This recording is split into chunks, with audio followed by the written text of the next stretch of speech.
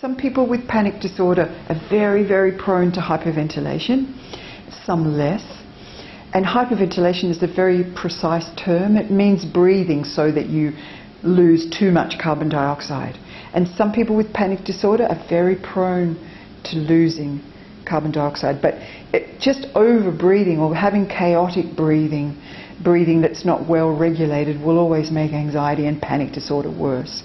Quite a lot of research over many years showing that working with breathing, and more recently some research done showing that if you raise carbon dioxide levels with your breathing techniques, that you'll have less panic attacks and less symptoms of panic. Certainly working with the breath is a way of controlling symptoms in the short term, but also if you work with your breathing over the long term for months, then panic symptoms can improve and panic attacks can come with less frequency.